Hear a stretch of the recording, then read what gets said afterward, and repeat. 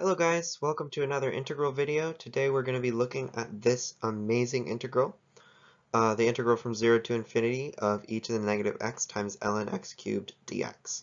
Now the way we're going to do this is we're going to throw in some digammas, some polygamma functions, and without any further ado, I don't want to spoil anything else, so let's get started. Now the reason we're going to include the gamma and digamma functions here is because actually this integral is a representation of the gamma function, and I'll show you how. Now, of course, the gamma function is defined by the integral, or the gamma of x is defined by the integral from 0 to infinity of t to the x minus 1 times e to the negative t. Now, I'm not sure if you've seen this before, but if we want to actually differentiate the gamma function, what we're going to get is gamma prime of x. Now, since most of this is in terms of t, we can leave it alone. However, t to the x minus 1, when we're taking the derivative with respect to x, we're going to add in an ln t there. So it's going to become t to the x minus 1, e to the negative t, ln t, because the derivative of anything to the x is just that to the x times the natural log of the base. And so, as you can probably tell, if we repeatedly differentiate this, if we differentiate it again, we add another prime here, we're going to have ln t squared. And if we differentiate it a third time, we're going to have ln t cubed. Well, this looks a whole lot like our original integral. The only thing that we're missing here is this t to the x minus 1 needs to disappear. So if we set x equal to 1, then we're going to get our original integral back. So in this case, that means that our original integral, which we'll call I, equals the third derivative of the gamma function at x equals 1. So now, of course, the hard part is actually evaluating this, because the only real way we can generally evaluate something like this is just evaluating the integral, but that's what we're solving for. So let's look at another way to solve this. In order to do this, we're going to use this awesome definition of the digamma function, which can also be written as digamma with the zeroth polygamma function, right? And this is the definition here, negative lowercase gamma, this is just a constant, plus the sum from n equals 0 to infinity of 1 over n minus 1, n plus 1 minus n plus c. So this is an awesome definition that we can use here, and the great part is, using this definition, first of all, we can clearly tell that digamma of 1 equals negative gamma. And the other thing is, we can actually pretty easily differentiate this with respect to, oh, I'm sorry, I have the wrong definition. This should say x here. I'm very sorry about that. We can pretty easily differentiate this with respect to x and get the second polygamma function and the third polygamma function and so on and so forth. So let's look at how that's going to work.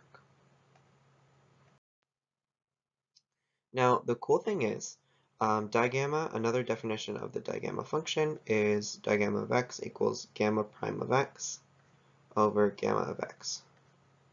And the great thing about this is if we differentiate this over and over again, we'll actually eventually get a term that has gamma triple prime of x, which is what we're solving for. So if I just go ahead and differentiate this, we're going to take digamma, first derivative of the digamma function, and of course, we're going to get gamma double prime of x over gamma of x. You can't forget the product rule. We also have this other term. And so this is going to end up being negative gamma prime of x squared over gamma of x squared. But as you can see, this term is just, this term right here is just equal to the original digamma function squared. So I'm just going to write it as that. And if we differentiate both sides again, we're going to get digamma 2x, we're going to get triple prime of x, which is what we're solving for, over gamma prime of x, minus gamma double prime of x, gamma prime of x, over gamma of x squared, minus, we're just going to use the chain rule, 2 gamma of x, gamma 1 of x. Alright, now this is a pretty complicated definition here, but if we go ahead and set all of this, set x equal to 1 because that's what we're looking for, we can go ahead and ignore all of these gamma of x's because they just go straight to 1. And let's just go ahead and write in 1 everywhere here. And so now what we're going to do is we're going to solve for gamma triple prime of 1.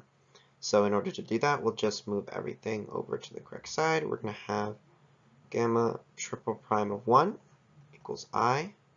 So the things we need to solve for in this case, we need to solve for gamma 2 of 1. We need to solve for gamma double prime of 1.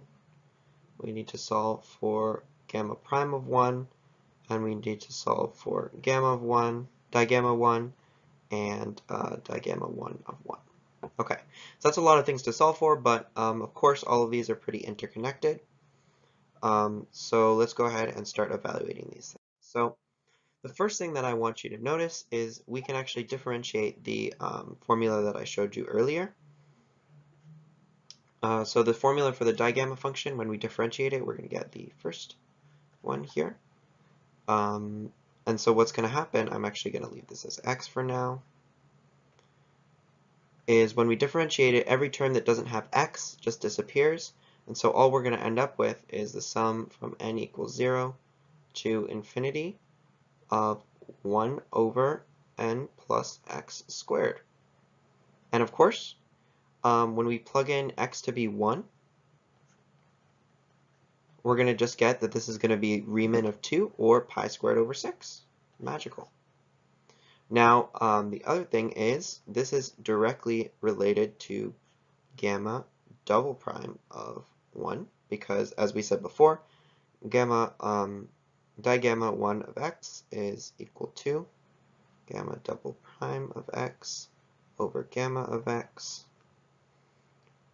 minus digamma x squared. Okay, and of course in this case when we're saying 1, this is just going to disappear. Okay, now the next thing to evaluate for digamma of 1, as we can see from the definition, the 1 over n plus 1 and 1 over n plus x is going to cancel, so this is just going to be negative gamma. So this means that gamma double prime of 1 is going to equal pi squared over 6 plus gamma squared. Okay, and similarly, since gamma of 1, this is equal to the derivative of the gamma function of 1 over gamma of 1, but this is just equal to 1, so we can eliminate that, and so this is also equal to gamma prime of 1. Alright, now the only thing left to calculate is gamma 2 of 1, and so all we're going to do is take the derivative of this again, and what we're going to get is negative 2 times the sum from n equals 0 to infinity of 1 over n plus x cubed. And so this is just equal to zeta of 3, which is also known as Apéry's constant. I'm just going to write it as negative 2a. Alright, so we have gamma 1 of x, which we know is pi squared over 6. We have the second derivative of the gamma function. We have digamma of 1, we have digamma prime, or we have gamma prime of 1, and I think that is everything we need. So let's just go ahead and put this all together. Okay, so we're going to write out what we derived in the last few slides. So first of all, we're going to say that gamma triple prime of 1 equals second polygamma function 1 plus gamma double prime of 1 times gamma prime of 1 plus 2 digamma 1 digamma 1 of 1. Okay, now all we have to do, I should also note that this equals I, the original integral that we were solving for. And so all we have to do is substitute in the values that we solved for last time. So negative 2a, where a is the zeta function, the Riemann zeta function of 3, plus, this is going to be pi squared over 6 plus gamma squared times negative gamma plus 2 times negative gamma times pi squared over 6. So overall, when we get our final answer, we're going to get negative 2a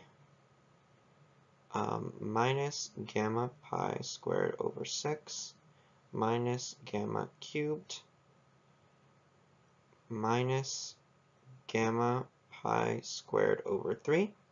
We'll just combine those like terms, and we're going to get neg 2 zeta of 3 minus gamma pi squared over 2 minus gamma cubed. And that is our final answer. So cool how we were able to transform this crazy integral into just an expression dependent on the gamma and digamma functions. And of course, the cool thing is we could keep going with this. We could find the integral from 0 to infinity of e to the negative x ln x to the fourth, or we could change this around and we could actually have x to some power here, like x to x or x to the 1/2 or anything like that, because that's just the gamma function evaluated at different values. So this is a super cool integral. Thank you guys for watching. I had a lot of fun, and I hope I see you in the next video.